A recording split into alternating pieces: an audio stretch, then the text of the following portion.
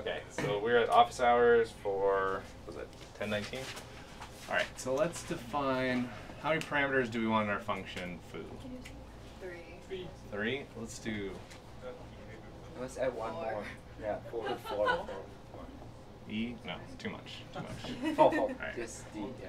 We'll go with 3. Does it need to be? All right. 4. What do we want the function to be? Some kind of if statement, maybe?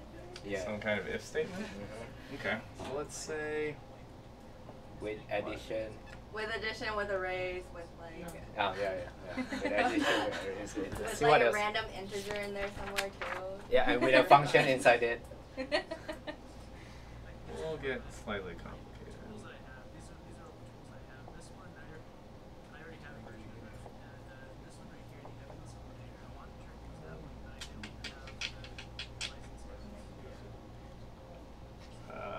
Let's see.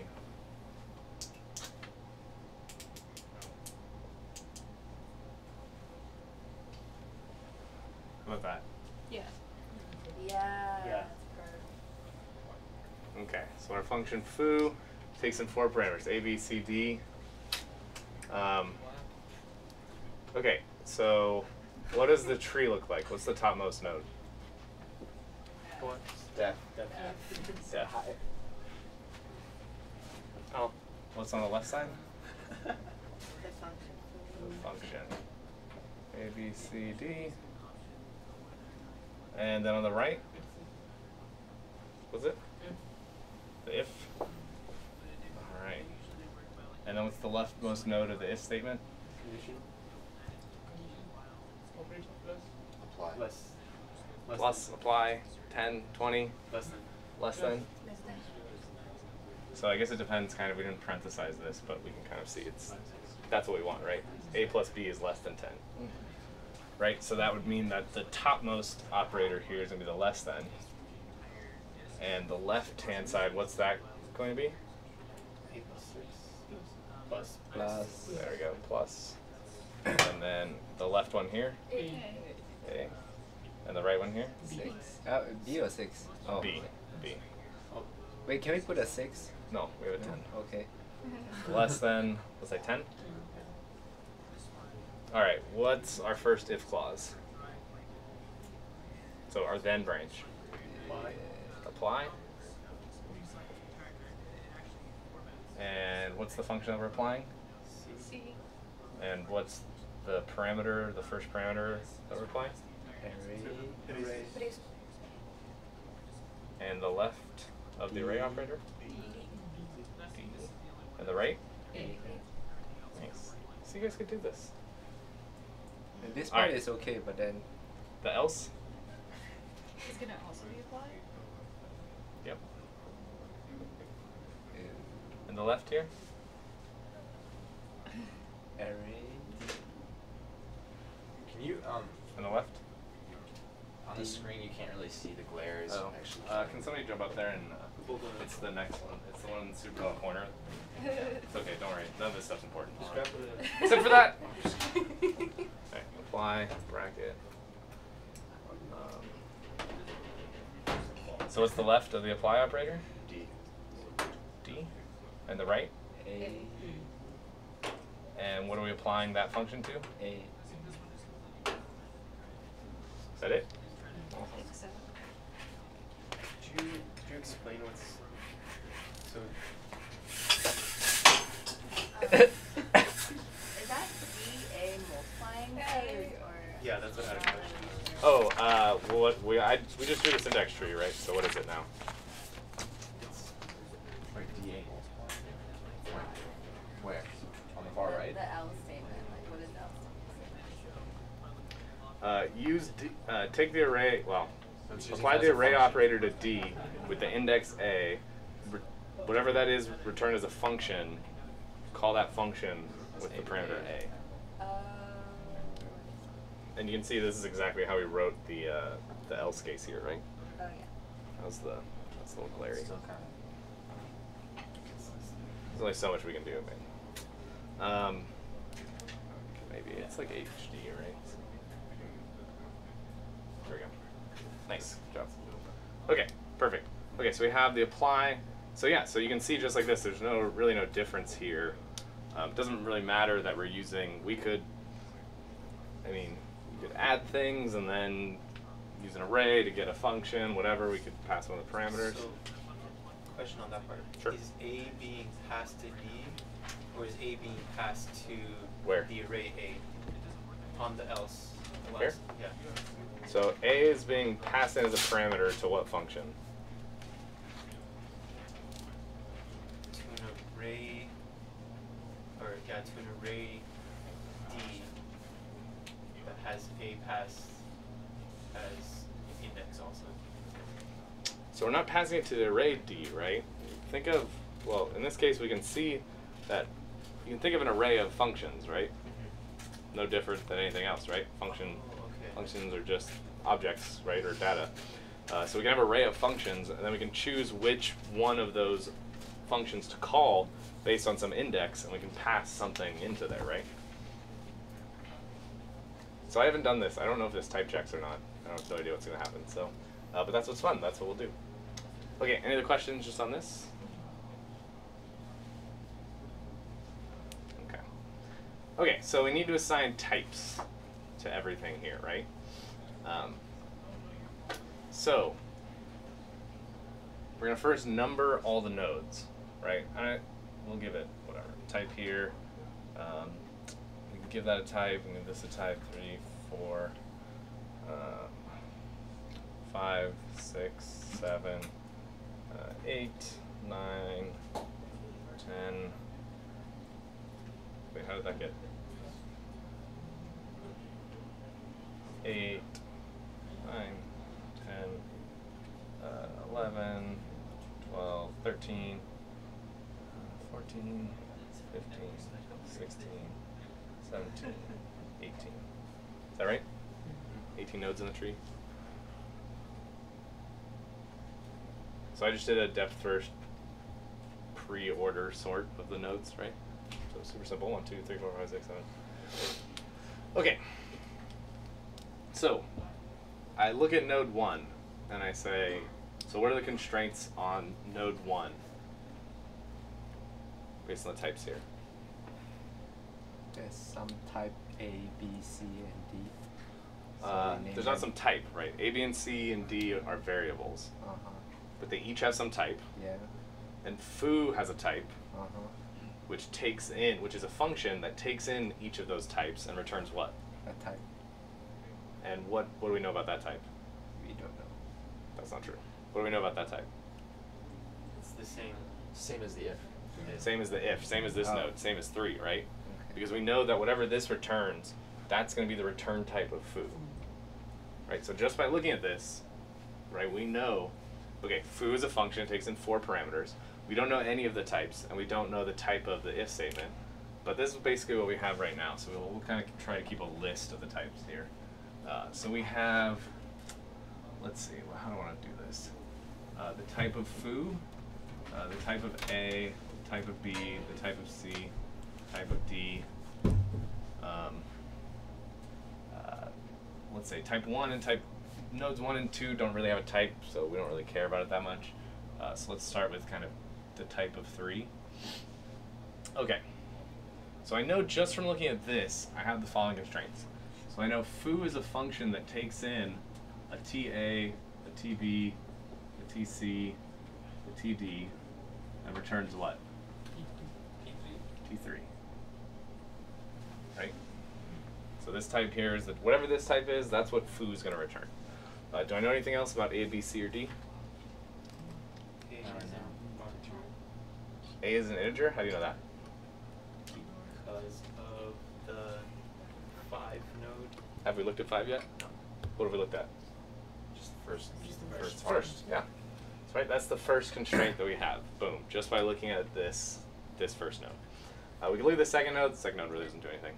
But now we want to look at this third node, this if statement. So we have an if statement. So what does an if statement say about the types of T4, T9, and T14? T4 is a boolean T4 is a boolean. Why? because the condition, the the statements inside the if are a boolean. Yeah, so condition, The condition is a boolean. the condition of an if statement has to be a boolean, either true or false. So I know that T4 has to be a bool, right? What else do I know? 9 and 14 are the same as foo and if. Same type as foo, basically, because those are going to come up based off the condition. Not the same type of foo. What's the type of foo? T3. Right, T3, perfect. So I'm gonna actually just kind of leave them here. I could write here that T9 is T3 and T14 is T3 too, but you kind of see we're gonna run out of room here at some point. So to keep it legible, when I visit these, I'll know that they return a type T3, right? And this makes sense, right? So if you have an if condition, no matter which one you go down, it has to return the same type, otherwise you're gonna get a type mismatch. Yes? When you say 9 is T3, is it equal to or is it like arrow T3? Well, what I'm doing is I'm unioning the type T9 and T3, which means that those types must be equal. So I'm doing unification. So I'm doing type unification. T9 has to be equal to T3. Since I haven't touched T9 yet, I'm just going to replace it with T3. Right? So in my tables, I would do that. I would list all the types, and then I'd say, okay, well, T9 is equal to T3. So I could do either one. I could replace all the T3s in there with T9s, and then I could replace all the T9s with T14s, or I could replace them all with T3. The point is right now I know that these types have to be the same. So if it turns out that this type is something different, if this is an integer and this is a Boolean, then we have a type error, because I've just declared here that these are the same two types, and they're the same as the return value of foo. I have a doubt actually.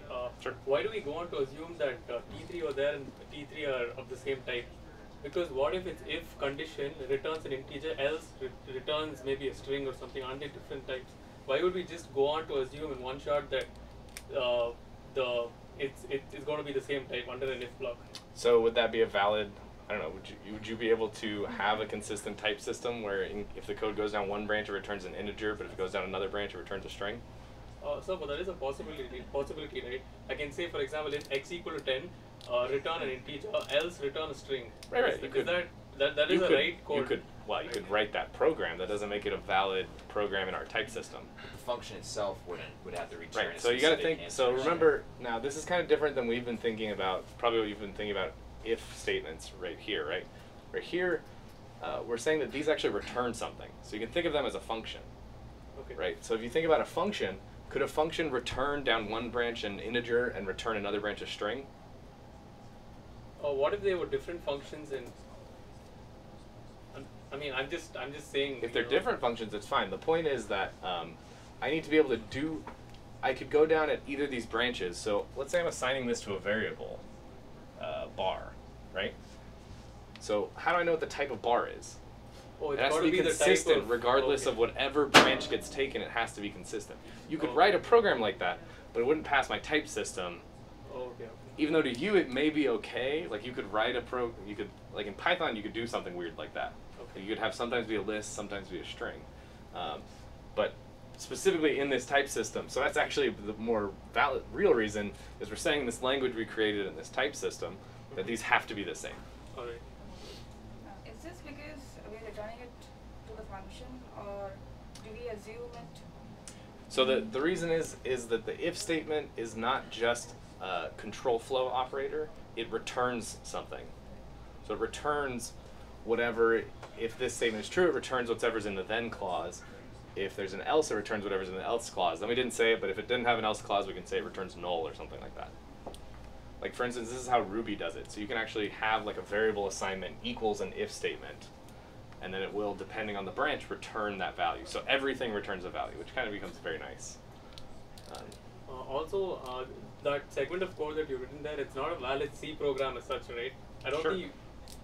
We're not, does anything here look like C? You know, I'm just... no, we're using more ML, OCaml style syntax and semantics, because that's really where this kind of comes from, so it's a lot easier to apply that there. But there's nothing that says we can't apply this to C, except we may change our if statements and say that they don't actually return anything. Okay. One more doubt. So, how would I write this in C, for example? How can I say, for example, function x is equal to something else? How can you do that? C, like, can you say? What's the difference? Oh, okay. This is what this means already. Yeah. Okay. Just different syntax.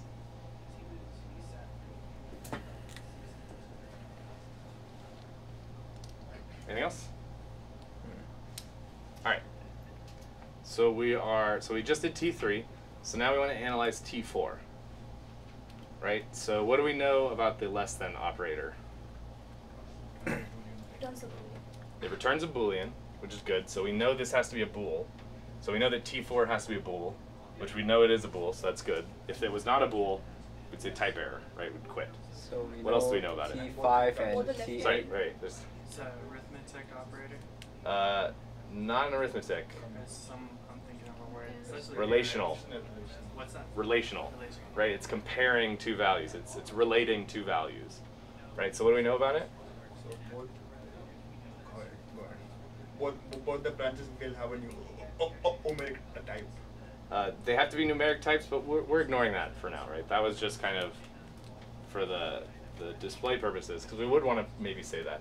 But let's say you can compare strings with less than, right? So we'll just say that these two types have to be the same, right? So T5 and T8 have to be the same. So I'm just going to say they're both T5s. Do I know anything else about T5?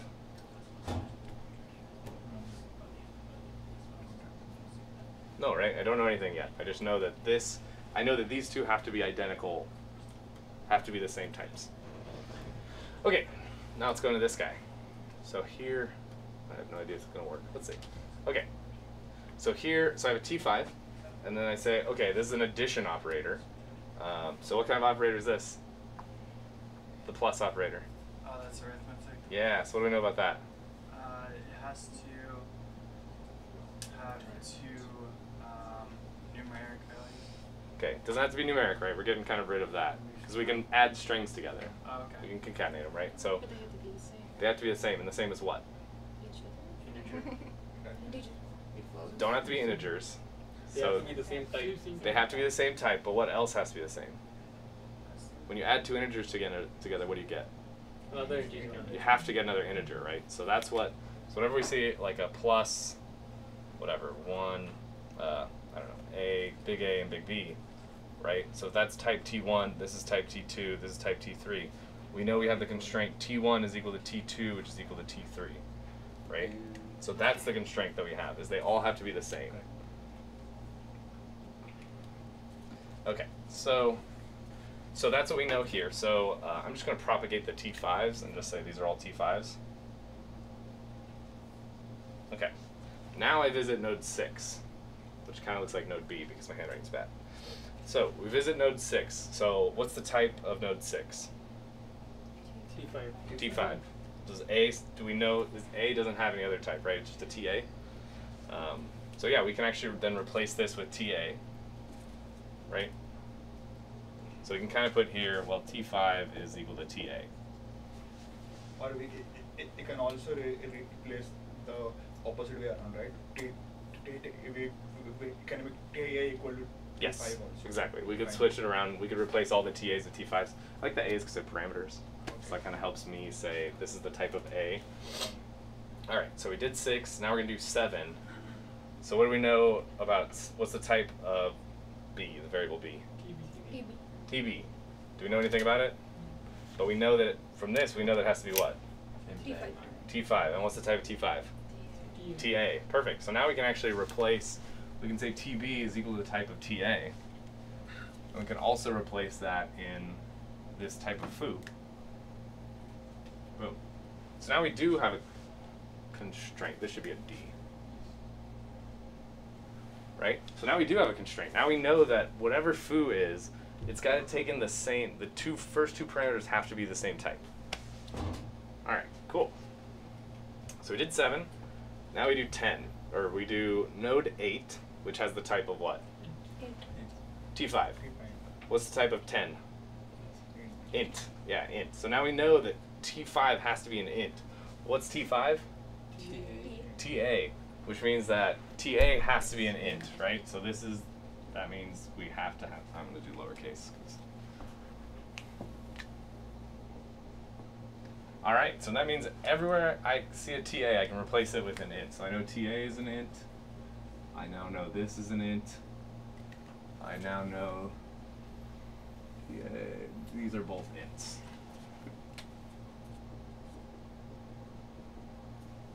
right? So it's kind of interesting. Without this 10 here, right? So this plus operator means that A and B have to have the same type. And this 10, when we're comparing them, that means that, and they have to return the same type. And this comparison means that these have to be the same type. And this is an integer, which means this is an integer, which means both of these are integers.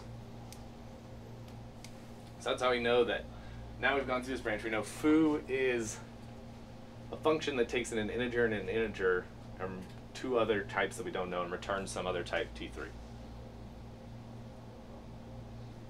Questions on that?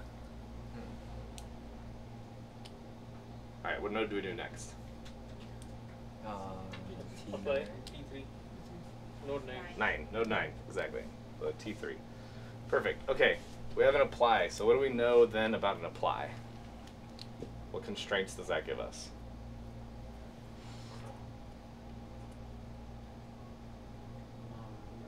The left side of the function. The left side has got to be a function, and how many parameters does it have? The amount of right nodes. The amount of sibling nodes, right nodes? Yeah, exactly. So this has 1. What's the return value of this function? The type of the array. The return value? No, you don't know. So it should be T3. T3, right? Exactly. So whatever this returns, this function, when we apply it, better return it. So now we know that TC has to be, so it's a function that takes in, we don't know what this is yet, so we'll use T11, right? T11, and it returns a T3.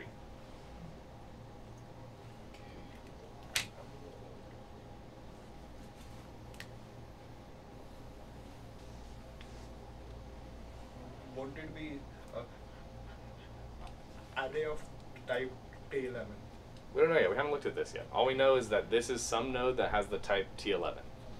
And these are the only constraints that we have on this right here. So we could kind of say T11. So so whenever, this is when we get to a case like this, we just generate a new type because we have no constraints as to what that type is. Whereas here, instead of creating a new type, well, we know these all have to be the same type T3. So I don't need to create a new type because I already know that whatever type it is has to be a T3. So then now we look at, so we look at 10, we see that it's TC. We've kind of already done that, right? So we should have maybe said type 10 here, Yeah, even I was thinking. which I think we'll probably get to over here. But we can see here that, we kind of already did, type TC is a function that takes in T11 and returns T3. Okay, now we go to node 11. So node 11 is the array access operator. So what does that tell us about the types of it and its children, the constraints? The right. T12 is array of T11. T12 is an array of T11. Yeah. So T12, yes, exactly. Okay, perfect. Is an array of T11s. Right. TA is an A int. is an int. A is an int. T13 is an int, right? So these are the two constraints just looking at this node. Right, so we know array access operator, we know whatever we access has to be a T11, and we know whatever's on the left is an array. So we know that whatever T12 is has to be an array of whatever this returns, which is T11. And then we also know we always access an array operator with whatever's on the right, and that has to be an integer because that's how we specified it. So we know that T13 is an integer. So then we visit node 12, and we say, okay, this means type of D is equal to the type of T12. So I know this is here, so I can say that this is an array of T11. I can kind of get rid of that. It's not really necessary anymore.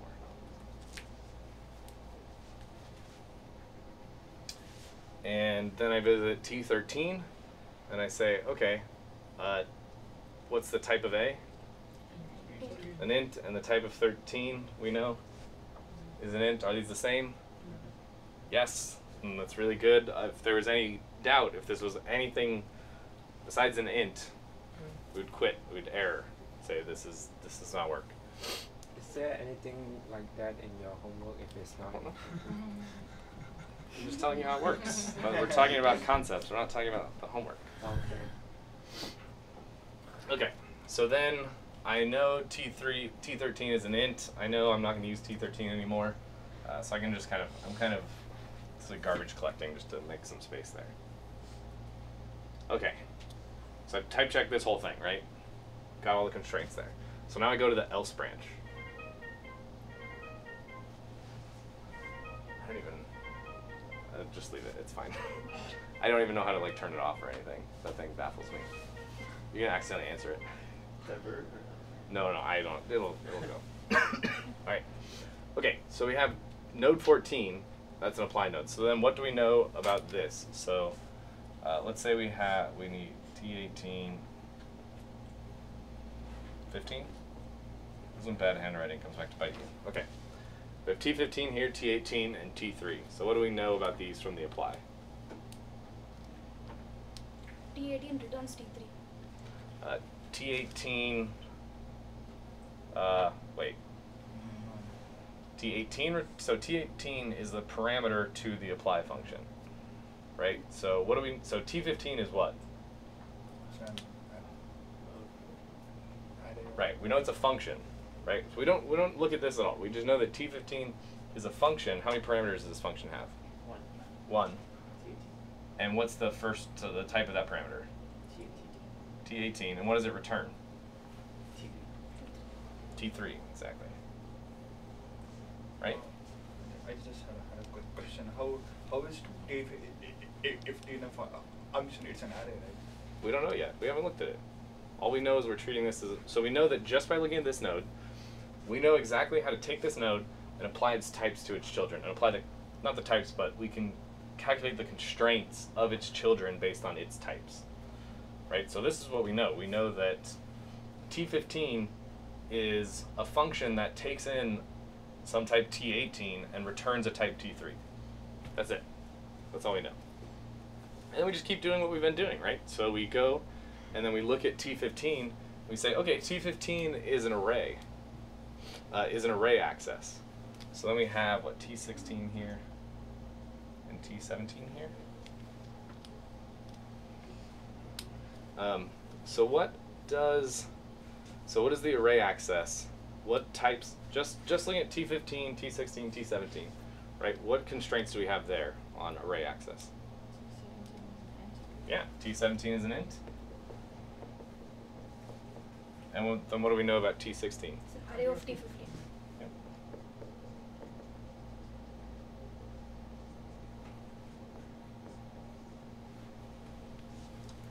Great. Array of, yeah. I just had one more quick question about it. In the else part, why have we assumed that it is a function? It can also be a multiplication operator, right? It can be A of A into A. So that would be like this, right? Star. Right. So yeah. So Okay. whenever we're so this is an operator, right? So A times B. Okay. If we saw AB, that would be the token Makes AB. sense. So yeah. Yeah, it's a little weird way of writing it, right? Which you're probably not used to because you can't really do this in a lot of languages. Yeah. But there's nothing special. It's just an array of some type, right? And that type happens to be a type of function. Okay, perfect. So we have 16 as an array of type T15. So we know what T15 is, right? So we can just replace this with that, right?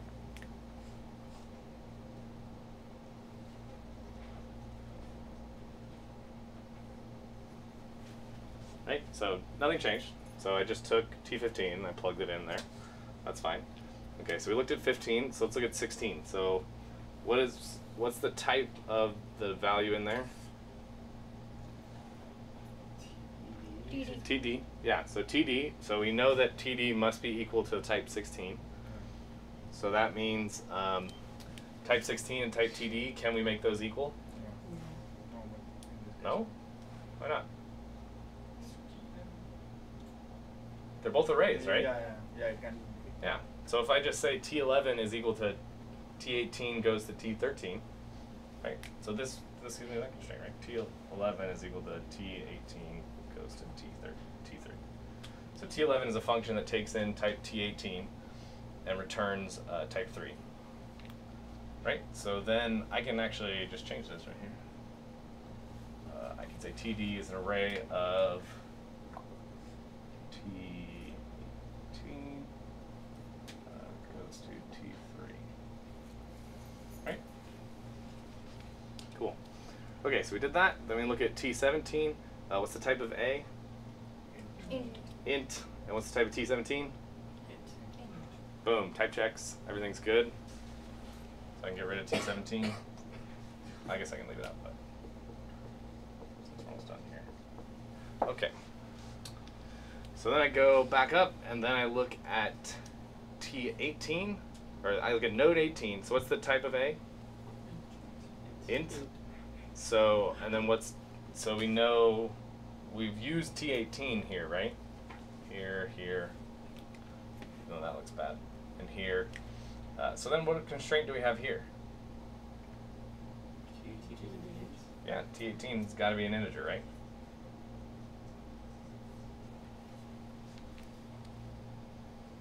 And so I can just replace, so anywhere I see T18, right, I can replace that with an integer.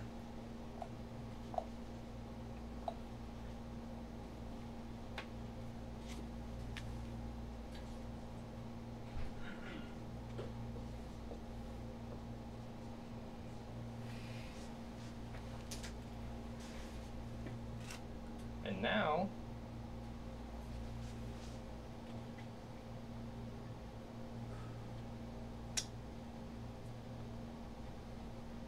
yeah, okay. And we've gone all the way through, right? Did we get any type errors? No. So we're done. So we can say that the type of foo is an int. It's a function that takes in an integer. What's the type of C? T11 gives. Int. Int giving T3. Mm-hmm. Yeah, so that's what you really should do, right? You should break it down. You should get rid of as much of these redundant types as possible, right? So you should replace the T11 here with a function int, oops. T11 is int goes to T3, which goes to T3. Is that right? Yeah. So that's the type of C. And then the type of D is Array of int giving T3. array of int goes to T3. And then what does foo return?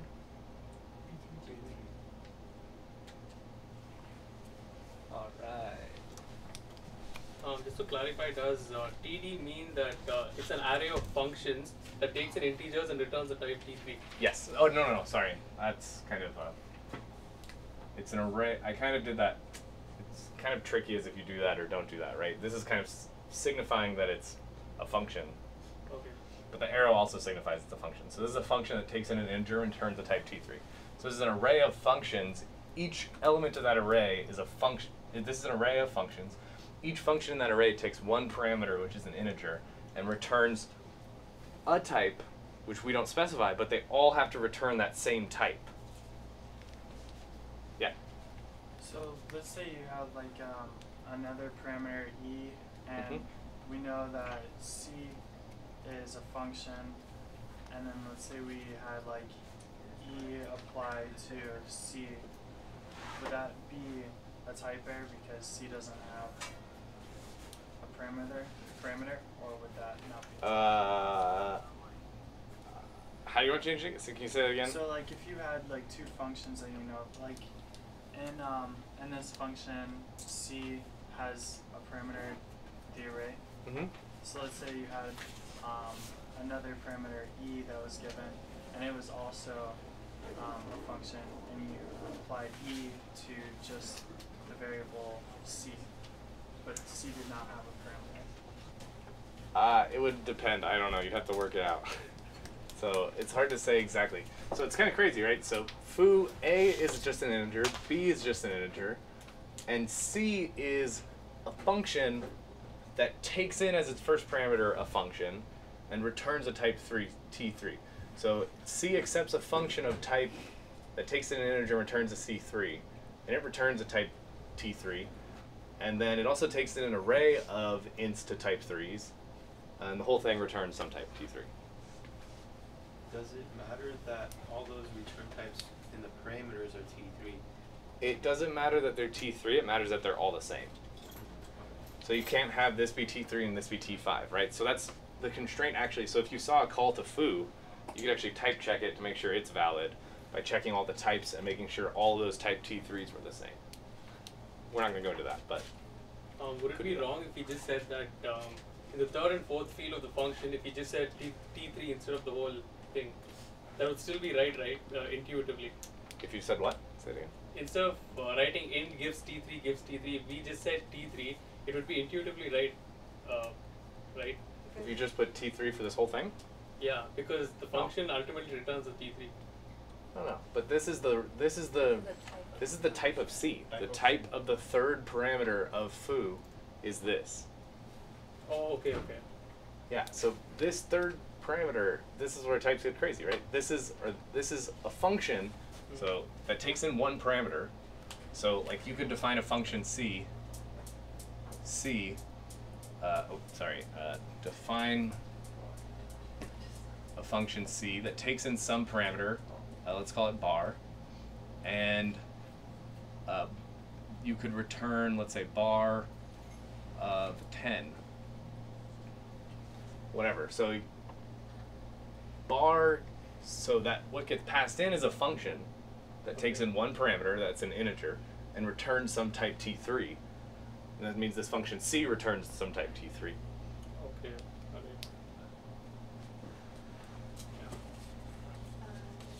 Question about the project. Quick one. Wait, let's go. Any more questions on this or type checking stuff? I think that there's a part in the homework, unless I did it wrong, where they have like a function and then like two functions and then one function is inside of another function without a parameter. So I'm kind of confused, like what if it was just a function without a parameter, would that result in an error, or can you somehow do that? You can pass a function, right? That's exactly what's happening here. So this C is a function, right? Right. What gets passed in here is C is a function that takes in something and returns type T3. The thing that it takes in is actually another function. Okay. So you just know that when you see that usage, right? So let's say you had something like, we've kind of run out of variables here. Let's say if you had like X, I don't know, gets passed Y, and maybe you have Y gets passed to 10. So here you know that Y is a function that takes in one parameter of type integer and returns something. Maybe you can depend on context what it is. Here you know that X is a function which takes in a function which takes in a type 10 and returns something. Okay, that's what I was asking. Yeah. All right, thank you. Mm-hmm. Question. Mhm. So let's say C sees the function. Let's say it didn't return T3. Would that still be correct? What do you mean? So type of C is a function that takes in int T3 and returns the T3. What if that last T3 was something else? Was like a T4, let's say, or not pertaining to this. Like let's say T20, for example, since we didn't use T20. Right. So this would be wrong for this example, right? So could that happen? Yeah, it definitely could happen. But for this example, it's wrong because our constraints tell us that whatever C ultimately returns, right? Because here's where that constraint comes in. Oh, Because of this branch, C, whatever C returns has to be a type T3. So that has to be the same as whatever this D bracket A passes in, right? So this is where this comes in, is when we take one of those elements of the array, we're left with something that takes in an int and returns a T3. And so no matter which one of these you take, one of them is going to be a T3. Okay. It's kind of cool. Yeah, this makes sense, right? So yeah. One question. If in the assignment I have a type error, I mean, there's a different. I mean, do you want us to solve it ahead, or to stop at the error and don't go ahead at all? Yeah, once you hit a type error, you're done, right? So then you say these types can never be the same. They're done. Yeah. Any other questions on homework? 3? No, just project questions? Project and then midterm. And then midterm. It's a little late I for just that. have a very general question. I like general questions. I heard that the projects are not evenly distributed in Oh. grades. Like, is that true? Like, because some people say that like project 1 and 2 are not worth as much as 3, 4, and 5. That will probably be the case. So- Because they were a lot easier. How would it? Have you? Is it undecided yet? Yeah, I'm not 100% decided. They'll probably be worth essentially half, so they'll be together one project, so it'll be Okay. 1 out of 5. That's kind of Are what you I'm dropping thinking. any project? No. No. It's a lot of work. Why would I do that? Yeah, that's a lot.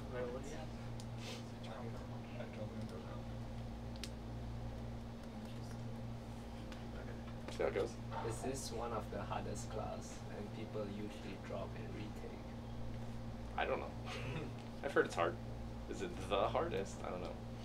It may be when you take this class. I feel like it's the hardest. Wow, but then it means your other classes are going to be easier, right? I don't know. Then once you pass it, right? You pass the hard one, and that means everything else after that is easy. I hope so. There you go. Because you learn, right? You learn all the skills you need that help you in your remaining classes. Is the final grade gonna be on a curve, or it will be? Depends on how the grades absolute? turn out. I don't know.